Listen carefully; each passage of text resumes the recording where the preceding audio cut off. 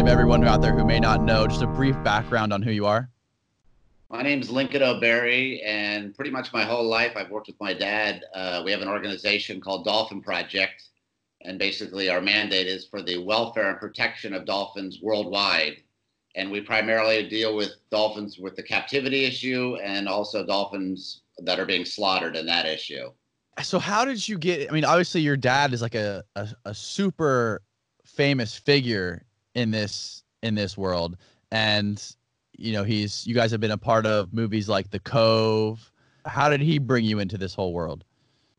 I just got brought into it because it was, in the house when the phone rang, it was usually somebody calling for the Dolphin Project. And so I just, as a little kid, just got used to answering the phone, like Dolphin Project. And, Yeah. well, it was just what I knew. Like, we had, like, when I was a little kid, we had a facility with dolphins when I was like, a baby. And so I grew up just having dolphins right there basically at the house and stuff.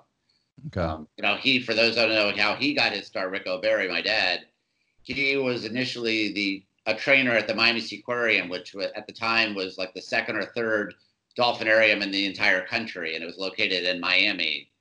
And this was the very early 1960s. And basically when he got out of the Navy, he got a job at the Seaquarium. I think his first job was working on their collection boat. And that was the boat that would go out and get all the animals. It would go to the reef and they'd get fish and they'd get turtles and they'd catch dolphins as well. And a lot of them were caught here in Miami, the original dolphins at the Seaquarium. And then Flipper came along, and just through a chance meeting one day at the Seaquarium, my dad met Rico Browning, who was the director and kind of creator of Flipper. And at that time, they were just shooting the initial pilot, which was actually a movie. And Rico was the trainer on the movie, and then it was very popular and got picked up as a TV show. And so they decided to use the backlot of Seaquarium to do the series. And my dad had met Rico. And so my dad became the head trainer. Rico wanted to be the director. And so he directed all the episodes and my dad was the trainer. And so they actually went and caught 5 dolphins that were going to play Flipper, because you have to have multiple dolphins in case one doesn't want to work, or some are better at some tricks than others. Yeah. And, so my dad helped a year or two before the show even started shooting, helped catch the dolphins. They were in a back part of the Miami Seaquarium and then train the dolphins. And then basically, they would shoot all the exterior shots with the dolphins all at one time for all the episodes. So they would come for like a month or 5 weeks and shoot all those shots. And then everything else was done in sound stages and other locations. And so then my dad was basically left alone for most of the year with the dolphins. And so he lived there, right when you see the Flipper TV show, like where Ranger Rick and his family lived, like that's where my dad lived. And he had the dock right there. And he would sometimes take the TV set with a long extension cord and put it out on the dock and like watch Flipper with Flipper, the dolphins. And like, he lived there with them, and he was employed by the TV show and the Seaquarium at the same time. So he was like the highest paid person at the Seaquarium and was driving a sports car. And then with the popularity of Flipper, the TV series took off like a rocket. So now everyone wants to hug a dolphin, kiss a dolphin, see a dolphin. So now Miami Seaquarium, where he works, started catching dolphins and selling them. I think it was like a female dolphin was like $350 and a male dolphin would be $250. And you could literally pull up in your station wagon to the Seaquarium, and for $350, they'd load a dolphin in your car and you could drive off. And they didn't know if it was going to someone's house or going to an aquarium or where it was going. And so you saw a proliferation all of a sudden of dolphinariums. They were popping up everywhere with the popularity of Flipper. And so eventually the Flipper series ended. And those dolphins were partially owned by the TV show and Seaquarium, and they were actually just warehoused in the back. They weren't used for shows after that. And my dad, after needed some time off, and he was just kind of hanging out, and he gets a phone call one day that his favorite dolphin, named Kathy, there were 5 dolphins that played Flipper, but one he identified with the most and spent the most time with.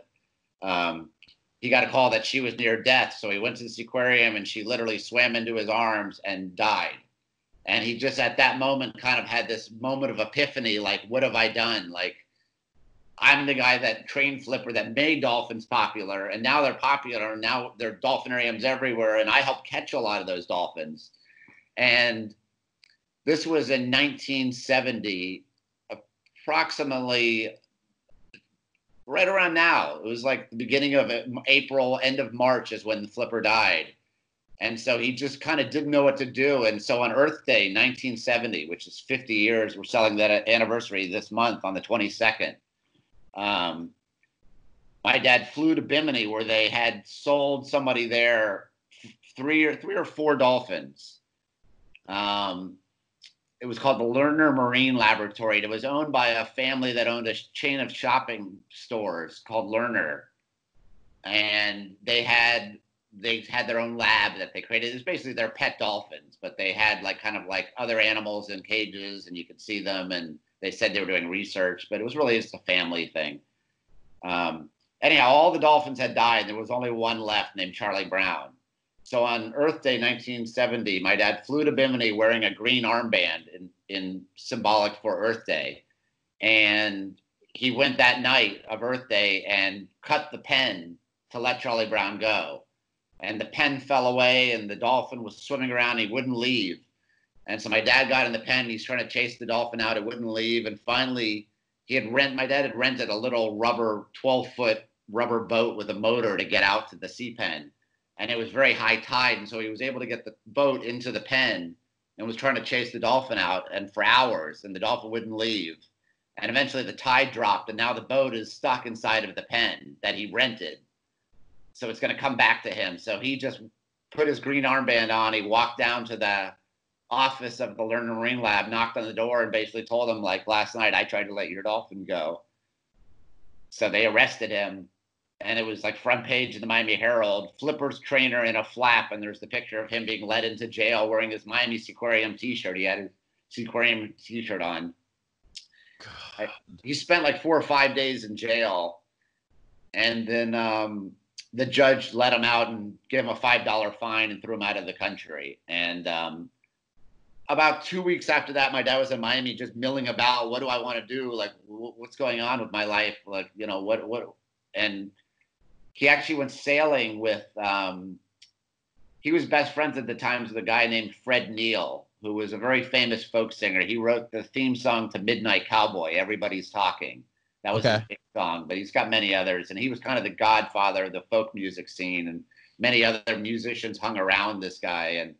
And so Fred that day was going sailing with Stephen Stills from Crosby, Stills and Nash, and showed up at my dad's house. Knew my dad was depressed and was like, come on the boat.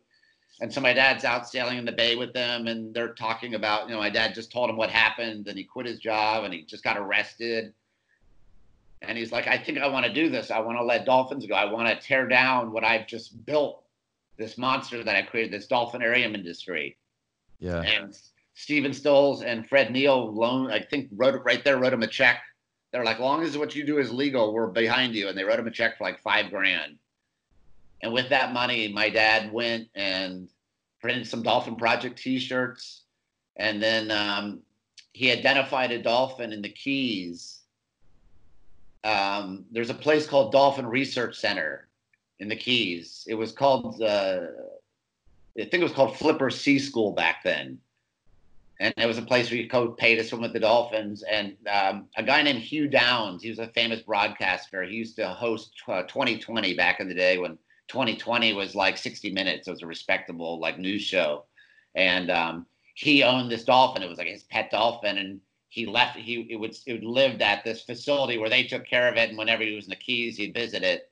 It was kind of like Bubbles, the chimp with Michael Jackson. Like, you know, the chimp wasn't at Michael's house all the time. It was like once in a while he'd go visit it wherever it was. But so my dad convinced Hugh Downs to let him have the dolphin and that they wanted to release it back in the wild. And so my mom and dad, who weren't married, they were just dating at the time, went down to the Keys, set up a tent. It had a Dolphin Project logo that we still have to this day on the tent, and lived there with the dolphins. And we eventually moved them up to Coconut Grove, where I am now, Key Biscayne, and we set up a facility there where we had the dolphins for a couple of years.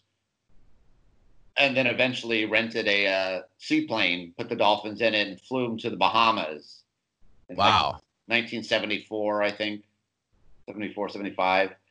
And just flew around till we saw wild dolphins and landed the seaplane and let them go. And that was the first, like, release of dolphins that the Dolphin Project did. And then, Wow. and so we basically had that mandate. My dad basically has spent the past 50 years of his life, 50 years on April 22nd, releasing, trying to tear down this industry that he created. And no, there's been a lot of like whistleblower. Blackfish had a bunch of whistleblower trainers because my dad has that experience of being in the industry to be able to speak about it. But his story is just so unique because he was just there at the birth of the movement, and he can, it's not his fault what happened, but he was in that position where he was part of what made dolphins popular, and then also catching them, and so he really felt responsible for it. And so he's just, I think the guilt is kind of like led him his whole life.